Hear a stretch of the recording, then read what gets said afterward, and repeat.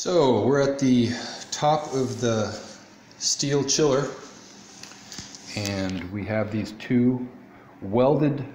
threaded swage lock fittings that should go back to these swage lock fittings here. And I understand that these flexible tubes work just fine for this, but every image I see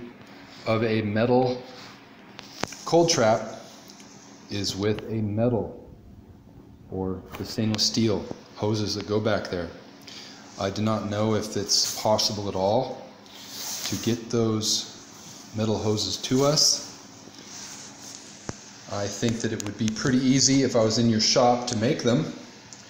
and if I was to bend some heavy gauge steel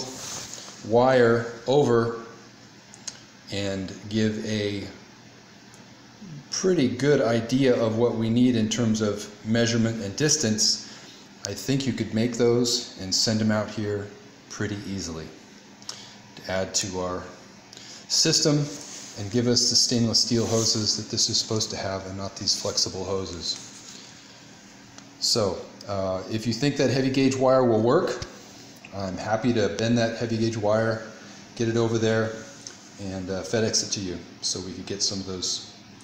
hoses made here, because I've looked around a lot and Northern California does not have a lot of that equipment available to me, unless I drive down to San Francisco maybe. So thanks, let me know what you think.